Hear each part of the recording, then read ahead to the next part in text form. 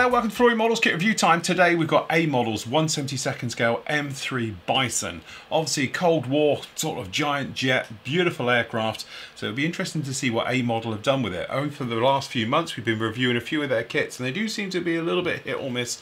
So it'll be interesting to see what we get with this kit. So as you can see, it is a monster box because let's face it, this thing is a monster model. We just about get it down in there. So we've got a little bit obviously about the aircraft, as you can see on there. We've got the one on here. It's got your part number, so it's 72008. And we've got a little bit on here with other models that they do in the series. Okay, so pretty good stuff, all of that. Anyway, in the box itself, you can find somewhere for the lid. To be honest, the lid is a little bit flimsy, so hopefully it'll stand there okay. As we can see, a big piece of resin.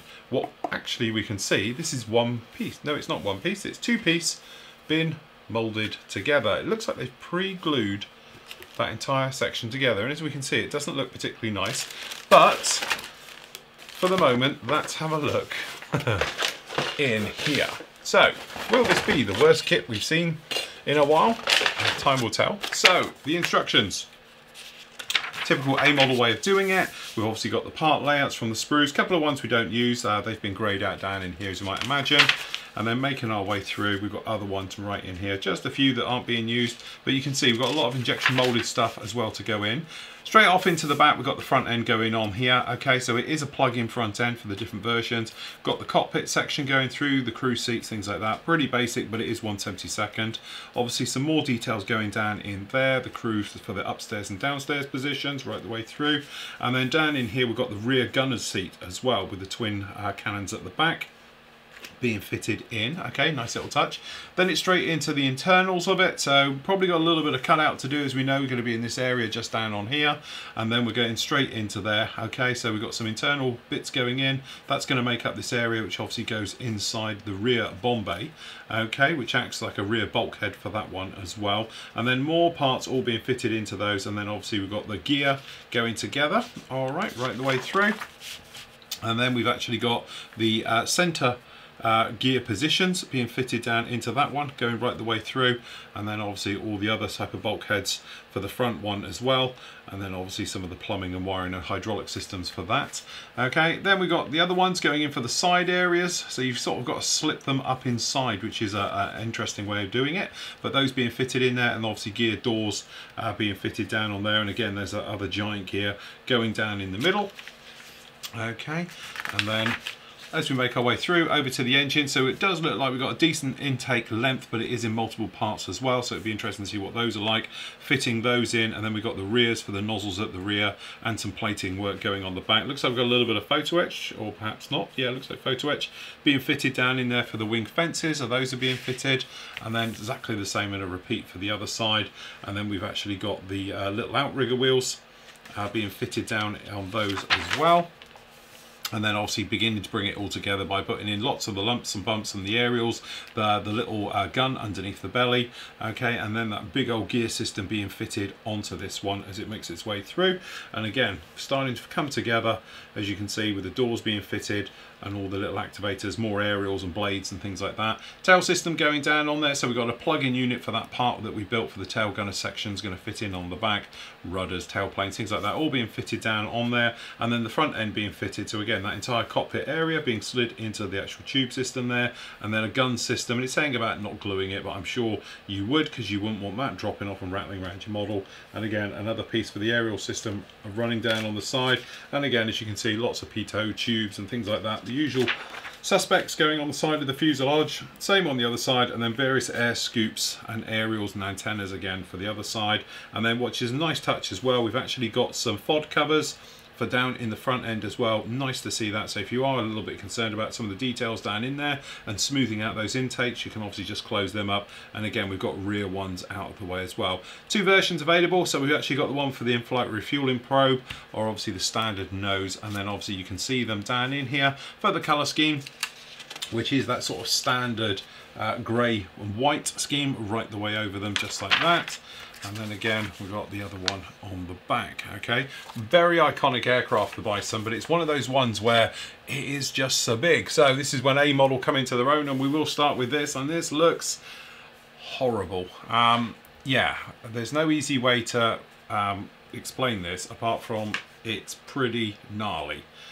A model do tend to be this thing. It's either really nice, really horrible, and unfortunately this is more on the horrible side. Okay, so looking at some of the surface detail, we do have a few problems. As you can probably see it down here, it fades out to hardly anything, then comes back in quite deep. Some of it is really thick and wide, some of it's quite nice and crisp, but the real problem we've got is down in here. Obviously we've got to cut open these sections for putting the gear in, but generally starting at the front, as you can see, some of this is truly awful, the way that they've actually put this together. I can understand doing it and gluing it together like this purely because then it keeps it structural and it stops it from warping, and the biggest problem with this kit is obviously going to be warpage if it was two halves. The only thing is, you think they make a nicer job, because down at the back here you can probably see they've tried to clean it up with obviously a belt sander just to make it feel and look a little bit better, but to be honest it's not really doing it. And you can probably see down on the back here, it's a difficult model to show because it is just so big, but it looks truly agricultural in its nature. And then the spine system, again, they've tried to clean up some of these glue marks and various things down on here, but again, I don't think they're really kidding anyone. The plug on the front, which obviously I assume you could just cut out and remove. You might be able to leave it in there, but if you wanted to, you could cut this out and remove it. But again, it's just, yeah, a little bit gnarly, shall we say, all of this one. The details are all here, but honestly I can imagine this being a full fill job, rescribe, re-rivet and go through the motions of really making it your own. Down here on the end, as you can see, this will need a lot of work to clean this up. It's not even a good fit with these two halves going together and things like that, if we're honest. Okay, so from that point of view, it's going to take a little bit of work. It's a nice impressive size and I think it's going to look lovely, but straight off the bat there's a lot of work involved in that, and you can see up here at the top it's just truly lumpy.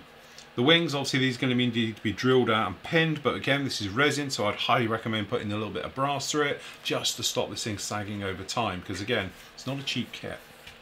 Okay, let's do the other highlight, which is the wings, which again they've put together, but as you can see they are pretty ropey.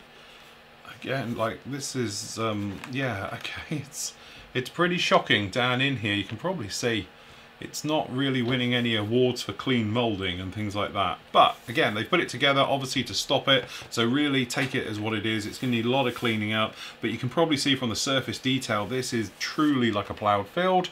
There's nothing smooth or nice particularly. The only thing that is your saving grace, or what I would do, is rescribe all of this now, then sand and polish and smooth out, and then go in there with the lighter details. At least you've got a guide to where everything is. The upside to all of this, it's resin. So resin's really easy to work with. It's easier to work with, I think, than plastic, because it's easily rescribed, it's easily filled and sanded and blended. So from that point of view, I think you can probably get something out of this. The other side, as you can see, we've got, this is even worse, this wing, I'll be honest with you, because as you can see, a lot of the panel lines are so filled with rubbish, obviously during the moulding, that they're now physically raised panel lines. We catch it in the light. But these are actually raised panel lines here, not because of where it should be raised, it's just that there's so much medium been left over from the injection molding process, it's now gone hard in here. And again, when you get up to the business end up here, the details fade off to nothing. And again, it's pretty nasty and gnarly. And again, we've got cracks, air bubbles. Sorry Matt, this is Matt's kit, but he'd have to do it anyway. But you can see we've actually got chunks. Sorry Matt, I'm going to do it because I want to show it. Let's say Matt's kit. Thank you Matt for donating this, but as you can see, it's just nasty and needs filling, and to be honest it's like that across pretty much the entire wing section. This stuff under here, you can see we've got bubble marks in there, and yeah, that's not nice. None of that is horrible.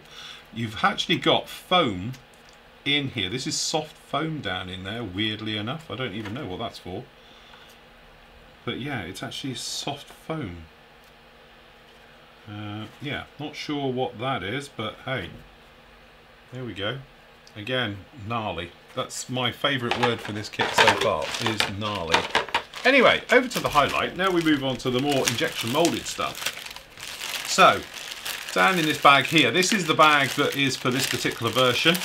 Obviously we have got various kits down in here. So we've got the nose. Again, it is injection moulded, but it's not nice at all. It's very, very flashy. It's not the best stuff, as you can see. Going to need a little bit of work to make all this right. We've got the bulkheads, the various things down in here. Again, we've got stress marks already, which this, as far as I'm aware, kit's never been touched. So there's a little bit of stress work going down in some of these parts. They're incredibly thick, which means this area here, I think you're going to have to thin to be able to marry it up to the front of the fuselage, so stuff like that. But generally, as you can see, this chewed up toffee is actually a sprue with seats. But as you can see, flash, I think we're an understatement there. I think we're calling this more than flash. I'm calling it pretty nasty stuff. Okay, and again, very lacking in detail on all these parts. The way that the parts join the sprue, again, we're not winning awards with this particular kit. Okay, some of the smaller stuff, which clearly should be clean and sharply molded and isn't, to be honest, it's not nice, but we've got various aerials and handles there. Wheels. Okay, looks like we've got a blowout on this particular tyre. As you can probably see, that's nothing short of horrible. And yeah, some real problems with some of the moulding I'm feeling. So we've got some issues down in there. And they're the same on all the sheets. So yeah, the injection moulding process is flawed. It's not like this is a one-off, they're all like that. So just be warned about that one. We'll do clear parts in a moment. We've got one of the bomb bay, the gear door areas, or for the bomb bay in the middle. That doesn't look too bad in the great scheme of things. Okay. Sometimes it's not nice to give a bad review, but I'm not liking this at all. Glad it's not my kit. Okay, sorry, Matt. Okay, as modelers, as we know, you would beat this thing into submission and it will be fine. I'm just playing. So down on here, we've got various turrets for the rear. Again, it's going to need a lot of cleanup. A lot of sorting out with these parts. Generally, as you can see, we're pretty much there. Again, it's all here, it's just not nice here. It's just going to need a lot of work, a lot of tidy up. So we've got tailplanes, and again, it doesn't look too bad. Actually, this one's pretty good. That's nice, clean, sharp. In fact, it's probably the best sprue so far. That's quite nice indeed. But you can probably tell by the moulding, if you look in here, see the holes on the actual sprue trees? This is where it comes out and it's hot and then it shrinks and sinks. This is the trouble you've got. At least they're on the actual sprue and not on the parts, he says. Okay, the outer wingtip areas for the outer rigger wheels, things like that. Again, plenty of cleanup required. Perhaps the odd little flaw in the injection moulding as well, whether it's come up short. These wheels, for instance, I think are going to need a little bit of work to get these outer idler type wheels to do anything. Okay, but as you can see, it's yeah, okay. The control surfaces, so down here we've got the actual ailerons. I think we've got a little bit of warpage, to be honest. Down on here, it's a little bit sinky. And again, on the other parts, it's not too bad. I think we're going to get away with that. Okay. Okay, oh, we were wrong. I thought these were actually going to be in metal, but they're not. They're actually in resin. So this is the wing fences and the various parts like that, and the aerials, those types of things. Actually, that's not too bad. You can get away with that. Keep it on a nice flat sheet, give it a sand, and I think it'll be good. Down in here, we've actually got the in-flight refueling probe, which you might see has got a huge sink mark in there. So you're going to have to take care of that, both sides, and some detail on the end probably won't go amiss. Okay, so you're going to need to do a little bit of work on that. Okay, the tail. Okay, it gives you an idea of the size of this thing. It is a very large tail. Unfortunately, it is one piece. Well, it was two pieces, but they've again glued it together. There's a little bit of burring between the two. It's going to need a little bit of work, but again, that isn't so much a problem. Again, I would just rescribe it and then sand the hell out of it and put the detail back in afterwards, because it is easy to do. Okay, so down in here, intakes and engines.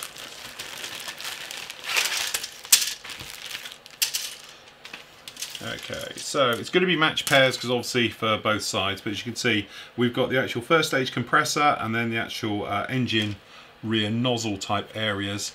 As you can probably see, there's nothing fancy in that at all. Okay, but it's there, it's practical, it just needs a lot of cleanup. This flash I'm going to give up on because it's not flash, it's giant chunks of plastic. But yeah, so match pair for those.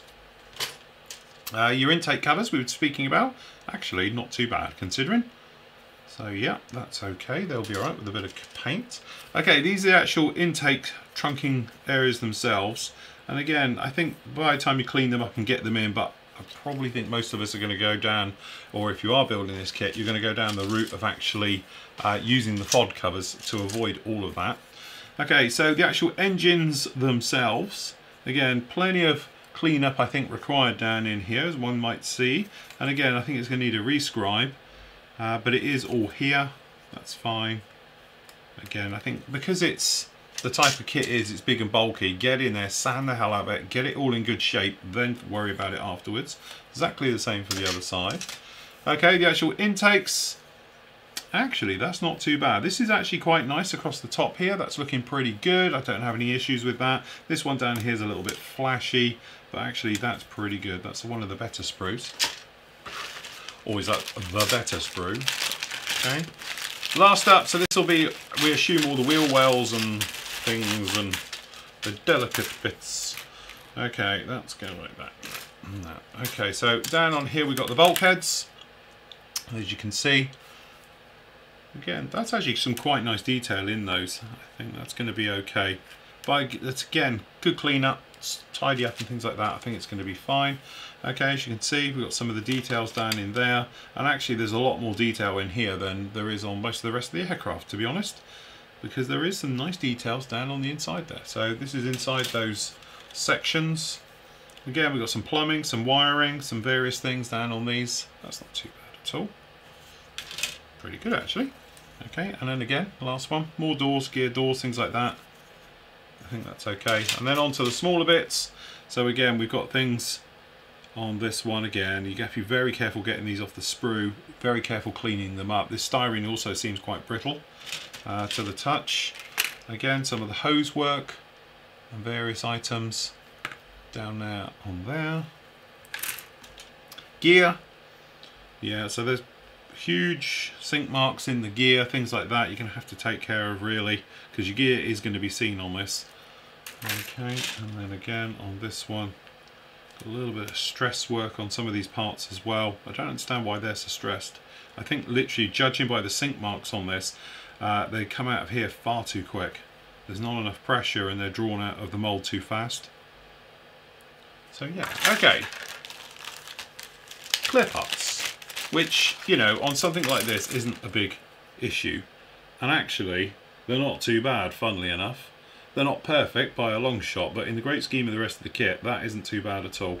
Even these rounded items, as you can see, they're pretty nicely moulded on that one. And then again, we got this one down on here. Lovely. Okay. Decals, as you can imagine, very limited. We've just got some normal sort of red stars. Some of the stencil data, which looks like it's generic blurbing, so it's just blocks instead of actual writing. And then markings, instrument panels, things like that down on there as well. Okay. And that is it. So, the thing is with this kit, yes, I could sit back and I could come up with 100 jokes about it and I could literally rip into this kit being a piece of rubbish and it's useless and everything else. But at the end of the day, it is what it is. It's a 1/72 scale Bison. And that is the thing. It's a Bison. There is no such thing as 1/72 scale Bison out there, so this is your only choice. So at that point, you have to literally take a step back and say, right, okay, I'm going to commit to a model like this, and when you commit, you're going to have to commit fully to it. I would just beat this thing back into submission. Literally, I would rescribe everything before I even go near it. Then we would sand it back. Then we would do filler work, a little bit of like rescribing and adding final details to it, and then attack the kit as it is, okay, and make your way through it. It is interesting how they've actually got this all molded together to stop warpage. That's a really good idea, because this type of kit, if you imagine it, it's up in your loft, it gets hot, it goes cold, these things warp. That's a good way of stopping it, because then it's only got itself to warp against and it should hold itself. Also having the plug in the front, which looks a little bit odd, but definitely from our point of view, that's a good thing, because again, it stops things moving and warping and everything else like that. So you cut that off last or leave it in and then just plug into it and you'll be good to go with it. But it is what it is. It's a 72nd scale Bison, and who isn't going to look at that? If it's done and it's done nice, it's going to look fantastic in your display or a model show and things like that. So in some ways, although yes, I could say this is probably one of the worst kits I've ever seen, which isn't a lie, in some ways it's a good kit because it's the only one. So from that point of view, it gets points in both directions. I don't think it's for a beginner. Certainly you're going to want to cut your teeth on far easier kits before you come in here. But I don't think, honestly, it's anything that the average modeler couldn't handle with plenty of filler, time, and some good sanders, and you'll be absolutely great with it. So there we go. That is A Models 1/72 M3 Bison.